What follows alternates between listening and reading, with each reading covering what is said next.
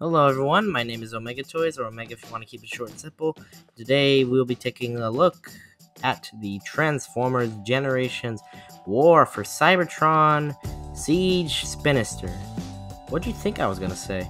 Now first off, this is definitely one of my favorite figures ever.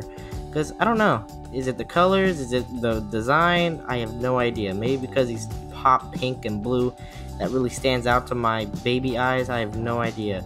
But taking a closer look at this figure, it is apparent that the details here are crazy looking. I mean, he's got pants and he's got a shirt, he's got sleeves, he's got everything. He looks kind of generic for a robot, but at the same time really not generic. He's got a lot of screw holes, but what do you expect from a figure that's $20? He just looks amazing as well. He really shines from a distance, and it's a big point in a collection, definitely.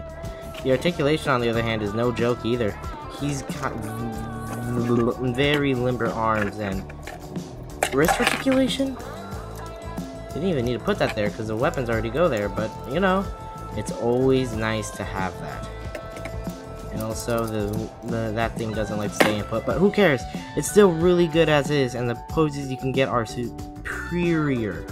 Superior. Yeah, I know what I said. Shut up. And is it me, or does this guy take the robots in disguise gimmick and throw it out the window? Now that I'm being honest, none of these guys blend in. Maybe in the back though. But as you can see on his arms and what I pulled off, he comes with two little fake battle masters, target masters, whatever you want to call them. You could put them on his hands, or you could put it on his other hand or one hand for a quadruple laser cannon, or just put them on both and have some fun. What do you want? Looks really good like that. And now that we're done messing around with the robot mode, let's just get on to some size comparisons here. And this guy is pretty big for a deluxe. Here is Studio Series 86 Jazz, very lovely. Generation Selects Deluxe Class Tiger Track, Hot Rod, and very, very big Barney. It's kind of huge compared to these guys.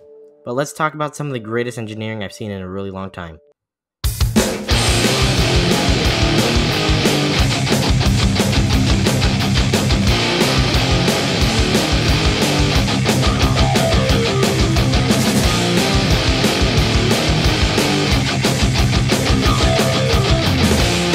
And oh my god, that transformation is definitely an ache. Not a bad ache, just a ache. But this helicopter doesn't look as good on the ground, so we get a little peg hole at the bottom, and if you buy any Monster Arts figures, you get a stand with it. Wink wink, Godzilla, yeah, pretty cool. And you can put them up in the air. I don't know, the possibilities are endless with this thing, and it's very fun to play with, but the size of this thing is also, it's pretty good. Here is Deluxe Class Selects, Run Amok, Quiff Jumper. Okay. Now, I think I've already said this enough. This is a great, great figure. And I highly recommend it to anyone who's looking to find something that's a standout in their collection. But that's all for me. Omega out. Come on, guys. I'm totally Sunstreaker. What's the problem?